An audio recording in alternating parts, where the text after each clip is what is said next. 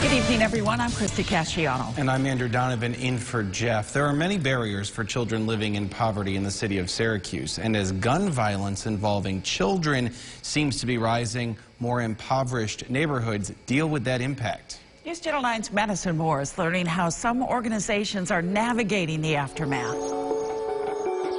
Playdates with friends, after-school programs, finishing up homework. That may be on your child's after-school to-do list, but for some kids living in the city of Syracuse, it's gun violence, oftentimes at no fault of their own. When there's violence in neighborhoods, that's traumatic for 5- and 6-year-old children to know that their brother or sister or someone, their cousin or relative got shot, or that a friend of theirs was shot, or that there were gunshots last night or this morning. Gun violence, specifically youth gun violence, has been getting worse in the city of Syracuse. Since 2016, 34 kids aged 17 or younger were suspects in a homicide, 23 of them at the mercy of guns. We keep seeing our suspects and victims of gun crime get younger and younger, and it's definitely a concern, but it's definitely something that's a challenge. It's taxing on the police department and takes up a lot of our efforts. Efforts that include a data-driven approach using ShotSpotter, social media, and a specific gang violence task force. But possibly more important are the attempts to build trust between the department and the city's youth through outreach programs like the Police Athletics League. We really are investing 10, 20 years from now in our future residents, so we really understand that we can't just build relationships with adults, but that youth has to be an important part. But in the meantime, kids are trying to navigate the trauma they're experiencing. That's where the staff at Syracuse Community Connections comes in.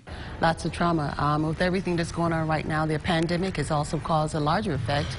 PTSD, of course, mental health is huge right now. For some, the Southwest Community Center is their only safe haven.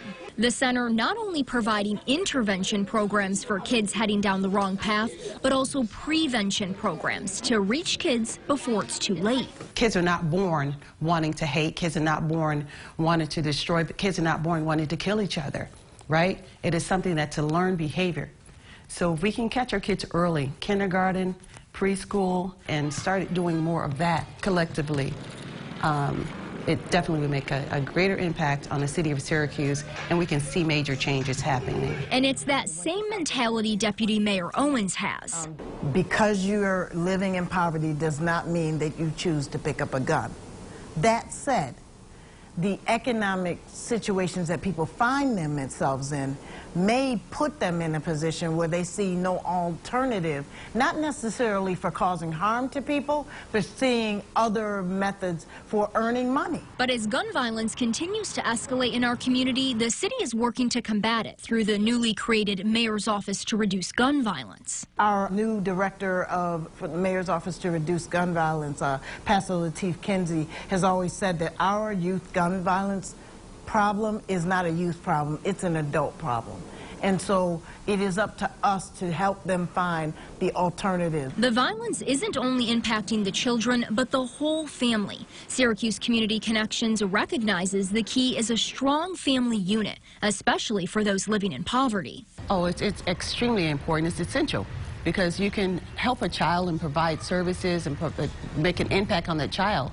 But when they're going back home, it's the same environment. Another goal for these children, making sure they're on the path towards a successful future, hoping they'll too return to Syracuse one day and pay it forward. When I see hope, I'm excited. When I can contribute something to the community that I grew up in, a community that I love so much, people that I love so much, it's a blessing. We've introduced you to the problems gripping the city of Syracuse, but what are the solutions? I'll be exploring that tomorrow in our final story in our series, City in Crisis, Combating Child Poverty. Christy? Madison, thank you.